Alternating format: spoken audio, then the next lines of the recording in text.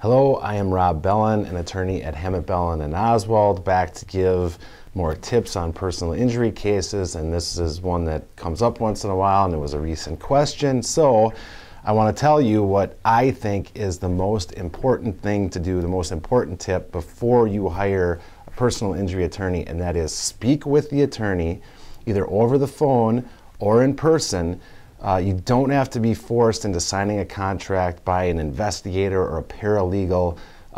Sometimes you might hire a firm and you don't even know the name of the lawyer that might handle your case. The problem is that if there is an issue then down the road and you may want to switch attorneys or switch law firms, you can have trouble, and it can be almost impossible to do that. The reason why is that in Wisconsin, attorneys get a lien by law for their fees on a personal injury case or claim.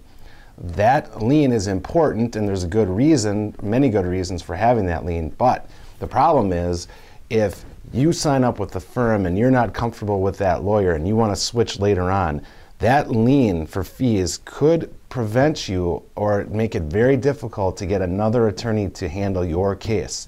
So here at Hammett, Bellin & Oswald, if you call us, you get to talk to a lawyer before you have to decide whether or not to hire that lawyer.